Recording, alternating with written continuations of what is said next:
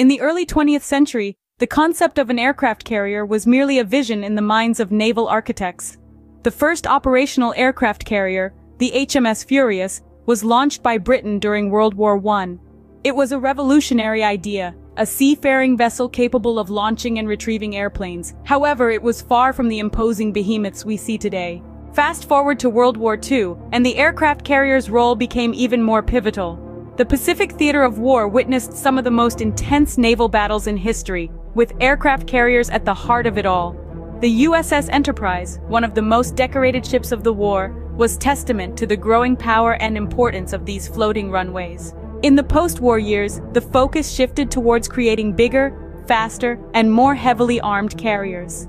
The United States led the way with the Forrestal class, and then the Nimitz-class carriers, setting the standard for modern naval aviation.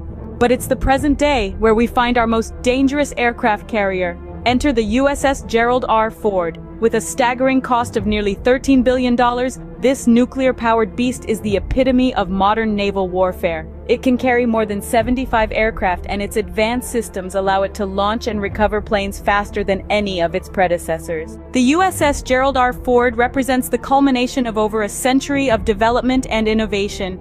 It's a testament to human ingenuity and the relentless pursuit of power and dominance on the high seas.